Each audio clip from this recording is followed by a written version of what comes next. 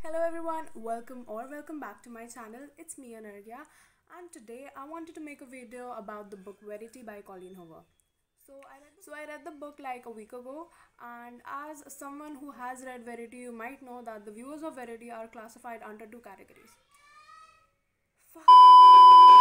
As someone who has read Verity, you might know that the viewers of Verity are classified under two categories. Number one, team manuscript, and number two, team letter.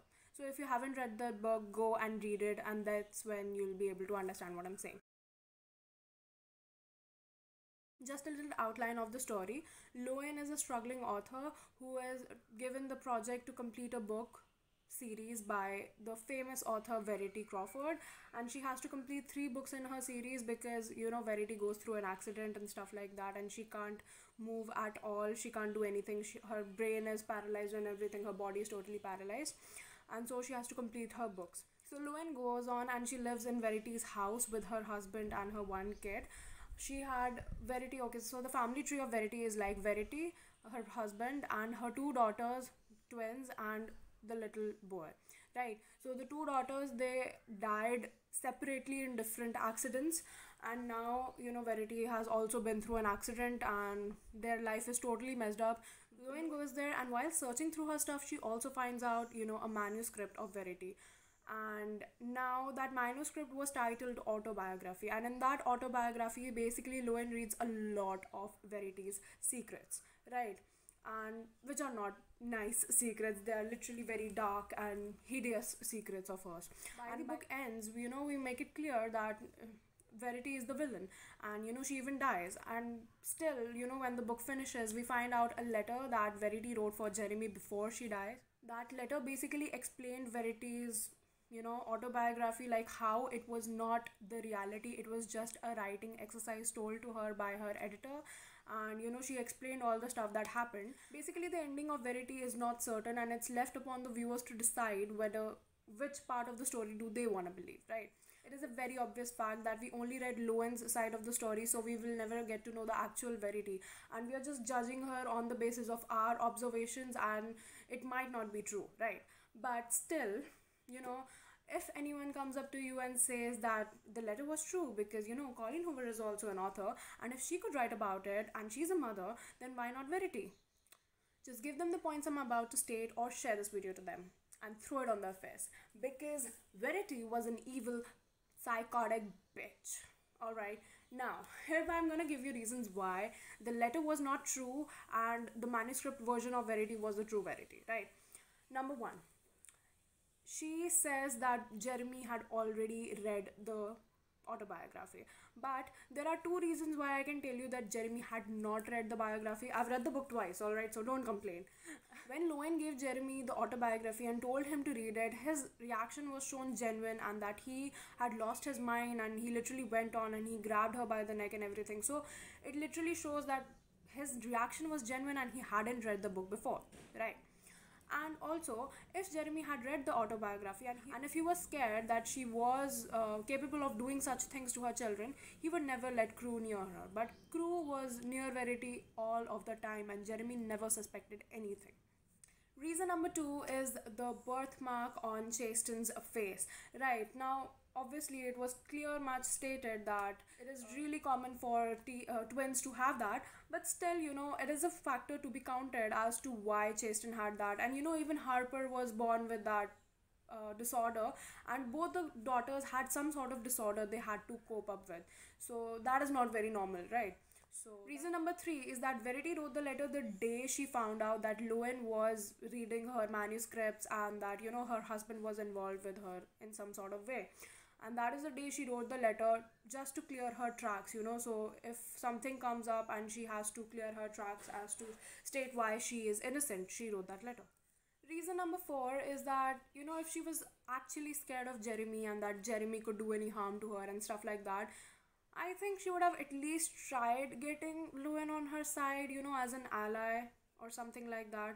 She could do that, but she never did. In this book, Verity was known for her writing because she wrote the book from villain's point of view, right?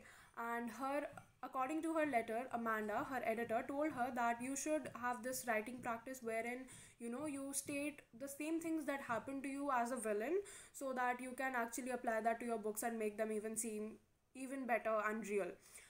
But if that was true, Amanda would have told the same to Lowen as well, right? Because Lowen was completing Verity's work. So, in order to make it sound like Verity, she would give her the same tips that she gave Verity.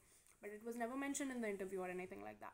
Reason number 5 is whenever, Lowen asked Jeremy about her and Verity's relationship, he always said that the physical relationship was great, there was a great chemistry like that, but the emotional, intellectual relationship was not that great, It was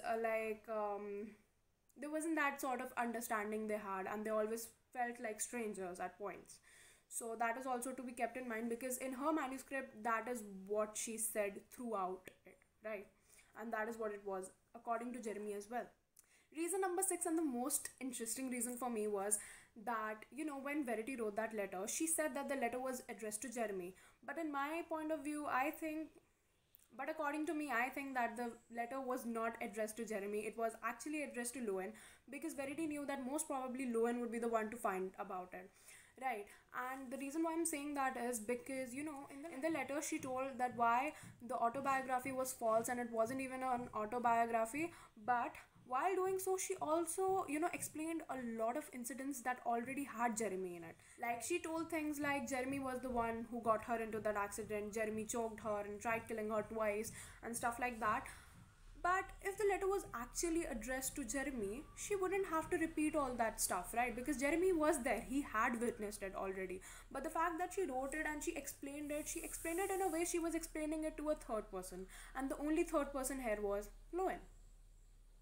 So, here we go. These are the points that justify why Verity was evil and she wasn't, that pretty little thing in that letter she said.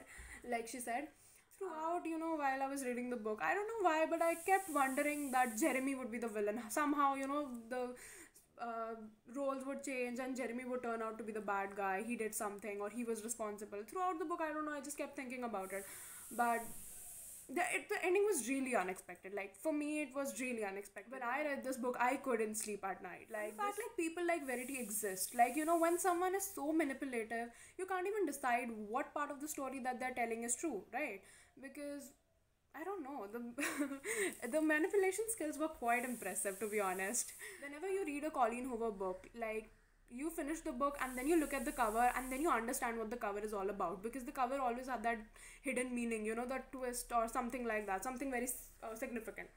But while I was reading this book, I couldn't figure out what the cover was, like, and then while I was reading online about it, then I found out that the cover, that actually was the fishnet through which Harper died. And I was speechless, because this is the most insane book cover ever. Like, I was speechless, literally. Like, this was the best book cover idea, to be honest. And the whole book, to be honest, was so amazing. And Coleen doesn't usually write books like these. Most of her books are about romance, like they have these kind of plot twists and stuff like that, but most of her books are about romance. The only psychological thrillers I guess she has is one is Verity and the other one is Lala. I'm reading Lala currently, and I've read a lot of Coleen Hoover books, and I'm gonna make a guide on her by me once I finish most of her books. So yeah, I guess that's it. So if you like this video, make sure to give it a thumbs up, and to support me and the channel, make sure to subscribe and share this video with your friends or family or anyone who's a Coleen Hoover fan or has read Verity. So until next time, take care. I love you all. Stay safe.